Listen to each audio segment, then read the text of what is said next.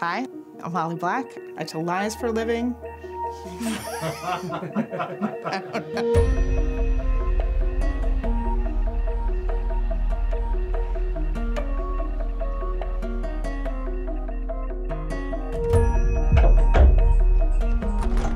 In fantasy, even when the fantastical is really dangerous, there is still something wondrous about it.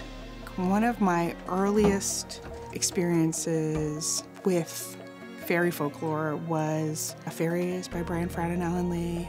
It's the reason that I've always thought of fairies as not being sort of diminutive and sweet, but rather being these really scary, beautiful beings. And it's the thing that set me off to read more folklore. It is an ecosystem. It's, you know, trolls and goblins and nixies and pixies and sprites, shagfoals, will-o-wisps. Like, it feels really magical.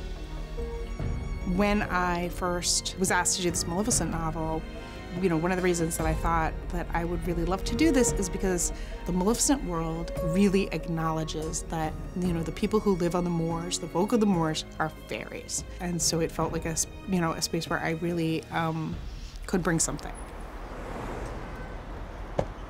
Good morning. I'm going to breakfast with my editor, and we're going to meet the publisher, and we're going to celebrate the fact that Maleficent is almost here. That I have the finished copy. It's so good. It meant so much to see the finished book for the first time and to hold it in my hands before I went to the show.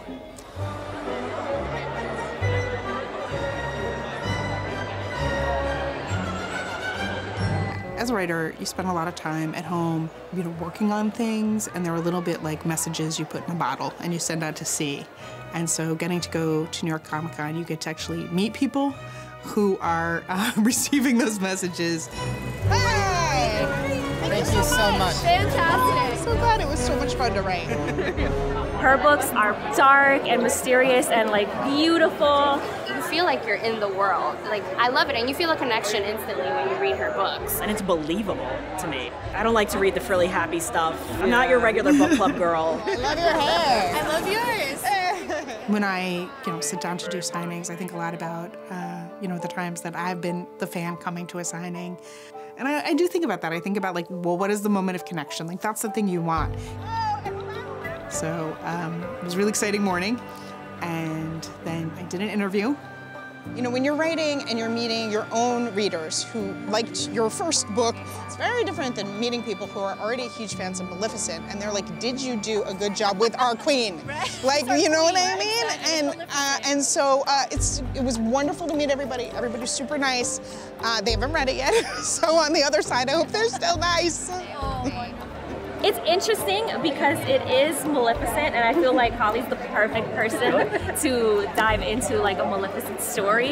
Getting it from Holly's point of view and everything that she has done with previous characters, you really get to know them one-on-one, and I feel like that'll be a lot more exciting, and I can't wait for that. I'm just excited to read if somebody's going to write a Maleficent story, Holly Black. Yeah. Thank you for coming out today for Not Your Mother's Tinkerbell. Yay! What I love about most fairy stories is the moment that the very strange hits up against the normal. When I was a kid, I thought of myself as kind of a weirdo. I was a big fantasy loving kid. I was a big Dungeons & Dragons player, and I was really, really shy.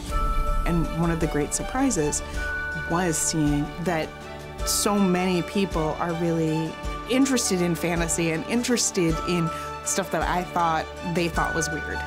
So to write for yourself, for your reader self, like, that's the book that other people will connect with too.